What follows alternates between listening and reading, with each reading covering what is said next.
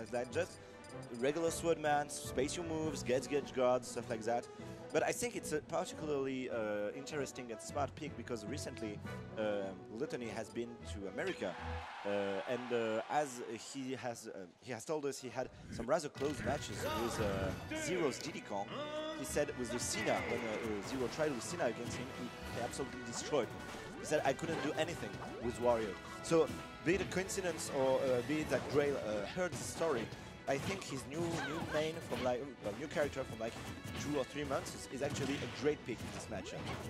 Yeah, I do agree, and I wonder if Greil win that match, if Gluto will stay on Wario off, or if he will pick another character. Yeah, it's true because he has said that it's a kind of characters.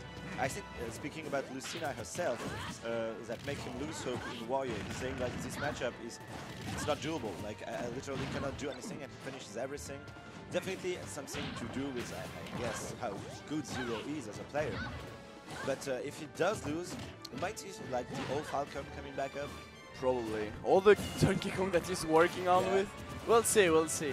But definitely the swordmanship is a really huge trouble for Gluto. Oh! Extremely good forward, so spacing himself out of the range of neutral air. Oh, that's too bad, yeah. Could have saved him, yeah. He tried to fast fall and drift towards the bike, but perhaps he should have aimed for the bike right at the beginning. He wasn't expecting, I guess, to be just quite out of range of the edge. Yeah, I do agree.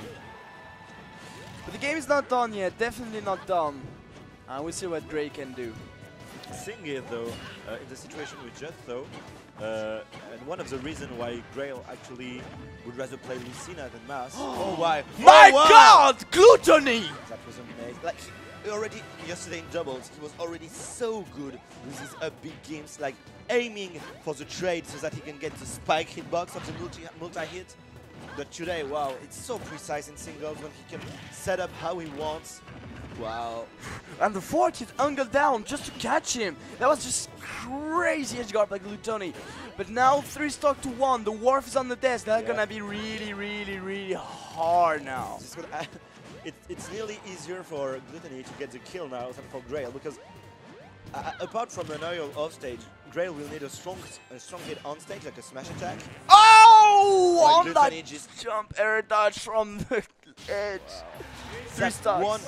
One opening, he was like, okay, let me just neutral you. Okay, Glutonny is asking for the bio or just calling it out. And okay, no, Greil is smart. Thank you, so Greil. He's thinking about his stage first. Yeah, well. Wow. No. The cloud? Okay. Corrin? The Corrin, here we are. One.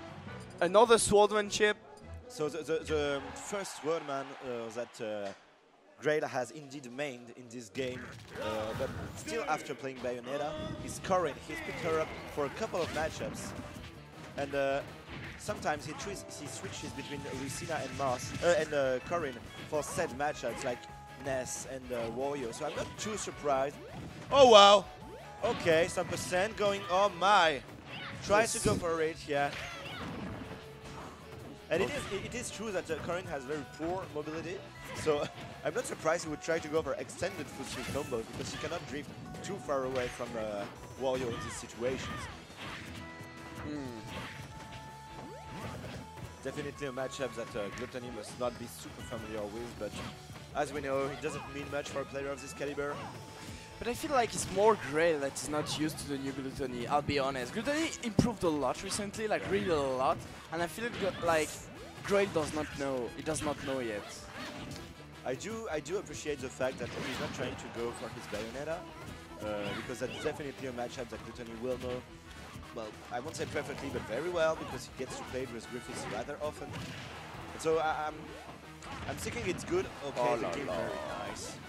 I'm thinking it's good he has confidence in his other characters, but I hope he doesn't lose confidence altogether. Like, don't drop it. Okay, nice up there. Oh, nice covering the down air actually.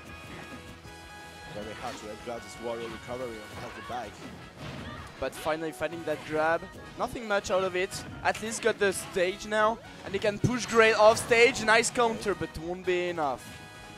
Yeah, even though this counter is extremely strong, you're not ready to kill someone on the sour spot. Oh wow, oh wow, oh wow! Okay, gets the back air, so no real follow-up behind that. Nice back air from Greil, but just not quite enough.